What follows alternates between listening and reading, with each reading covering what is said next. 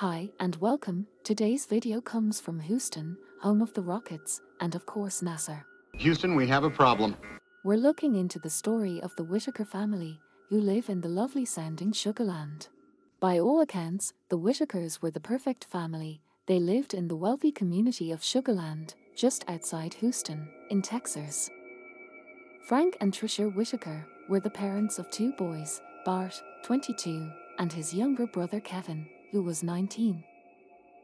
Frank was an accountant for a large construction company, and his wife Tricia gave up her career as an elementary school teacher to become a stay-at-home mother for Kevin and Bart. Bart and Kevin were very close as brothers. Kevin, being a second-year college student, looked up to his older brother, who was graduating from Sam Houston State University with honors. The pair also had a great relationship with their parents, often taking long-distance bike rides with their father. The family also went on vacation to places like Cancun, Mexico, and skiing holidays. They were quite an affluent family and had bought the boys several luxury vehicles and had even bought Bart a lakeside townhouse in Willis, Texas. It was time to celebrate on the 10th of December 2003, as Bart had an announcement to make to his family. He had finished his final exams at Sam Houston State University that week, and he would be graduating with honors. His parents and brother couldn't be happier for Bart, who had been putting a lot of work into his education, and to honor his achievement, they presented him with a $4,000 Rolex watch. That night, they decided to go and celebrate at a popular restaurant called Pappardelle in Stafford. The family celebrated in style, telling Bart how proud they were, also taking photos of the joyous occasion. The Whitakers finished their seafood meals and decided to go back to the house to continue the celebrations when they returned. They drove the short journey home. When they arrived back on their driveway, Bart went to his other car to pick up his cell phone. The others went into the house. Kevin was the first into the house, followed by Tricia. They were both immediately shot by a masked intruder. Kent heard the gunshots and got to the doorway, where he was also shot. By this time, Bart heard all the gunshots and came running to the aid of his family. He was shot in the arm as he wrestled the gunman, who then fled the scene out the back of the house. Kevin and Tricia were both shot in the chest. Kevin was killed instantly. Tricia would die later in hospital. Kent was shot in the shoulder and Bart in the arm. Both would survive the attack, although the bullet shattered Kent's humerus and his heart was only missed by inches. Kent later recalled that when he seen the masked intruder, he thought it was one of his kids' friends playing a prank with a paintball gun. Concerned neighbor Cliff Rios, who heard all the commotion, dialed 911 and raced to the scene. He even took off his t-shirt to press it on the gunshot wound and stop the bleeding. 911. Someone has just shot another. Who's been shot? Tricia and Kent. Who shot them? We don't know. Someone in the mask. What kind of injuries do they have? I don't know. They've just been shot. Hang on just a second. We've got them calling on another line. Sugarland 911, station emergency. I've been shot. Who's been shot? It's my mom and my dad and my brother. Hold on 1 second, sir. Engine 1, all we have one subject right now. Apparently the whole family's been shot. Stand by. Is this Tricia or Kent? This is Bart, the son. Okay, Bart, where is your wound? In the arm, my shoulder. I think. I can't read my arm. Okay, who else has been shot in the house with you? I can't see. Who else was in the house with you? We were walking in the house. My brother and my mom and my dad. Oh, God, I can't. I need you to hang on, Bart. I've got help on the way, okay? Do you know who shot you? No. Okay, your neighbors were telling me that he had a mask on. Is that true? No. I think it's dark in here. Okay, do you think he was burglarizing your home, or are you guys having problems with somebody? Oh, God, I don't know.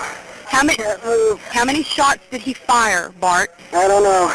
Can you tell me anything about him at all? Did he sound black, white, Hispanic, Middle Eastern? Maybe black. I don't know. I couldn't... Okay, when he left, Bart, did he leave out your back door? Yeah, I chased him that way. He let you chase him out towards the back door? Yeah. Okay, Bart, where were you when he shot you? In the living room. slow down, okay? They're on the way. Where are you in the house right now? I'm in the living room. You're in the living room? Floor. Oh, someone's here. Okay, do you see the officers, Bart? Yeah. Okay, that's the officers coming in. I'm going to go ahead and disconnect with you, okay? Okay. Thank you. Detective Marshall Slott, who was the lead investigator for the murders, thought Control were joking when they told him there was a 4-person shooting in Sugarland. That is how little crime occurs in that area. When Slott arrived at the Whitaker residence, his first impression was that it was a burglary gone wrong. But as he checked through the house, he realized that some things just weren't adding up. Normally, a burglar would tip the drawers out and make a complete mess, rifling through everything.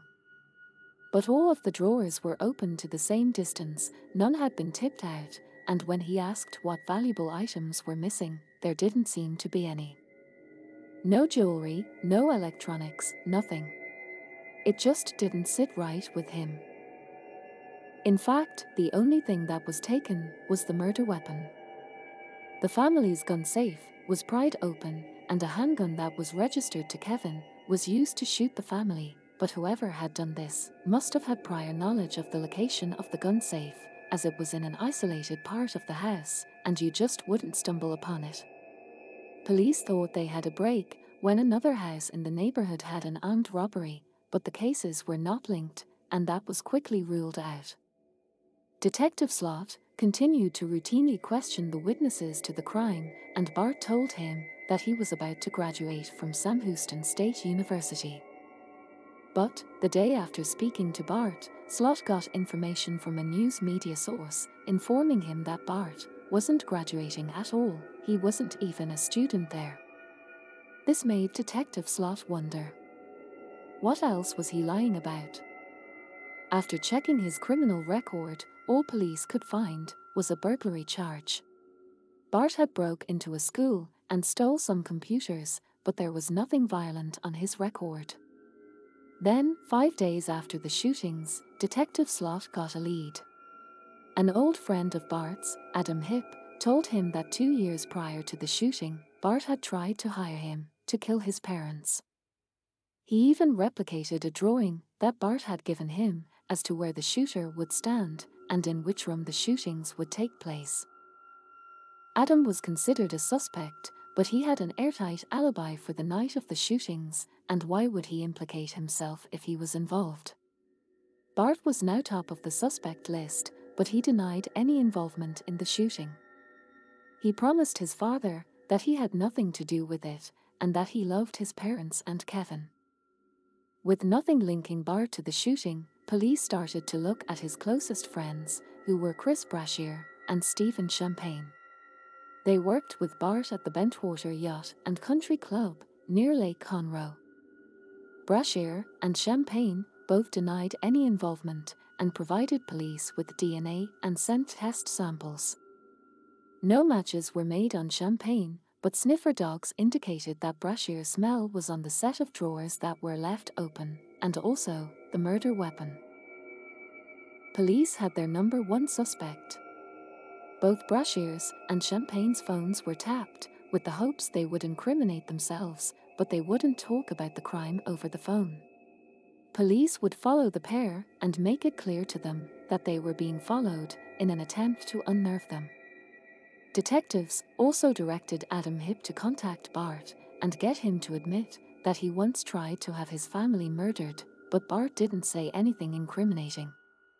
But in another telephone conversation, detectives would hear Bart offer Adam $20,000 to keep quiet.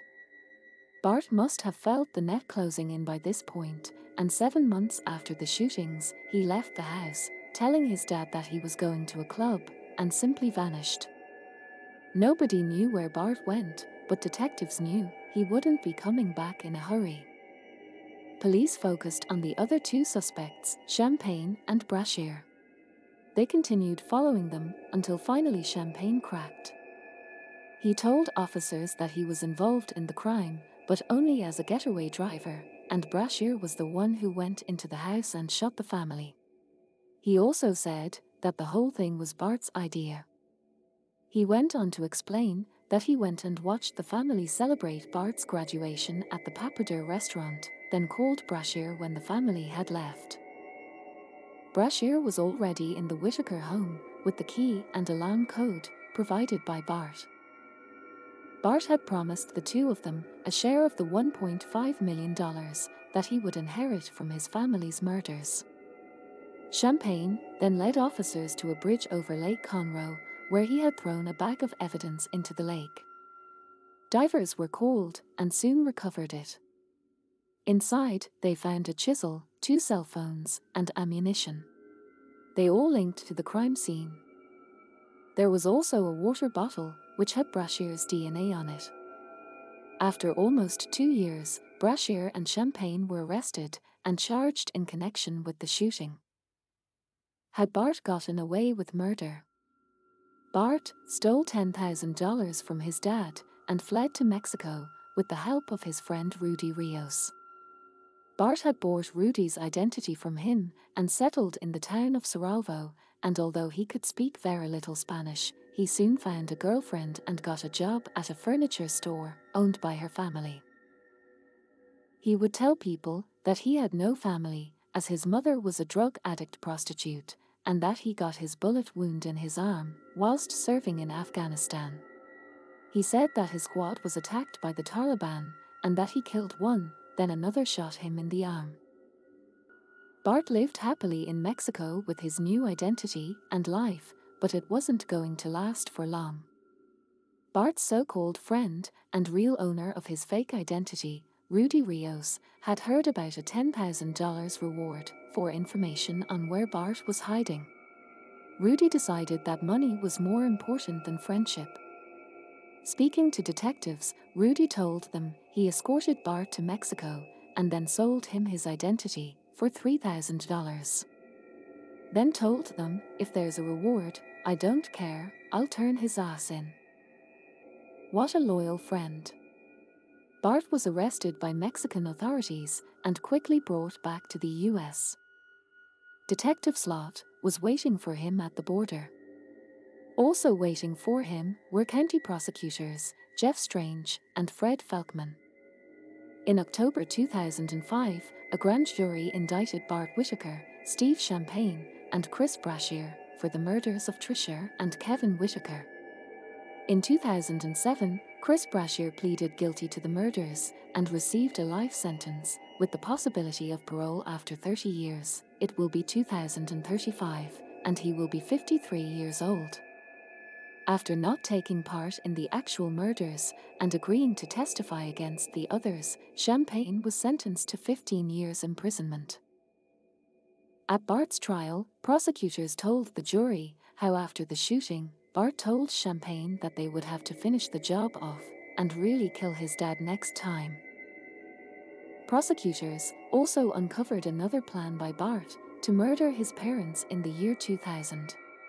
His 2 roommates, Will Anthony and Justin Peters, were to break into his parents' house and shoot them. But as they tried to break into the house, the alarm sounded and they both fled the scene. Another college friend of Bart's, Jennifer Jaffert, heard about the plan to kill his family and informed police. Police immediately went to see Bart and his parents. Bart told his parents it was a big misunderstanding and they believed him. Maybe they should have took the threat a little more seriously. On the 8th of March, 2007, after deliberating for just a few hours, Bart was found guilty of murdering his mother, his brother, and the attempted murder of his father.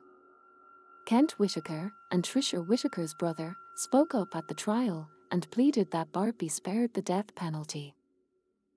Bart had admitted his guilt and expressed remorse for the murders he orchestrated. But after deliberating for 10 hours, the jurors came back with the decision that Bart must be put to death for his actions. Bart was to be executed by lethal injection. Kent Whitaker believed Bart had reformed and openly forgave him and the gunman, Chris Brashear. Kent has fought tirelessly for over a decade for Bart's death sentence to be reduced to life imprisonment, stating that Bart was the last remaining member of his immediate family. You begged the DA not to push for the death penalty, begged the DA. They didn't listen. No. Did they ever explain to you why the surviving victim's desires? And your wife's family wasn't in support of the death penalty either. Why it mattered so little? I don't know. Every victim in this awful, awful crime, Trish's family, my parents, everybody, we pleaded with the district attorney for a year and a half to accept 2 back-to-back 40-year life sentences. At one point, I met with the assistant DA who prosecuted the case, and after an hour's discussion about it, he said, "So, Mr. Whitaker, are you asking me not to pursue the death penalty in this case?" And I wanted him to know just how important it was to me. So I got out of my chair. I actually got down on the floor on my knees, and I said, "No, I'm begging you not to pursue the death penalty." Kent's fight seemed hopeless when all appeals were exhausted and his execution was set for 6 p.m. on the 22nd February 2018. 7 days before his son was due to be executed, Kent made one last desperate plea for mercy to the Texas Board of Pardons and Paroles. 2 days before his execution time, the board makes a recommendation for clemency, but the decision is in the hands of the state governor.